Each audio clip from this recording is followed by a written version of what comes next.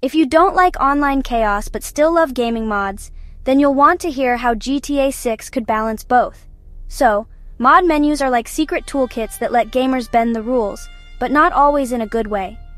For GTA 6, Rockstar could use a mix of machine learning and behavioral analysis. Imagine the game secretly studying how players interact. Are they spawning cars too fast or warping every second? The system builds a baseline of normal gameplay, then flags anything that screams mod menu activity. Plus, Rockstar might scan for weird code injections or monitor for unauthorized API calls in real time. Even cloud-based anti-cheat algorithms could cross-check with millions of player actions to catch cheaters faster than ever before. Will it stop every modder? Probably not, but it'll make cheating a lot riskier and keep GTA 6's world wilder but fairer for everyone.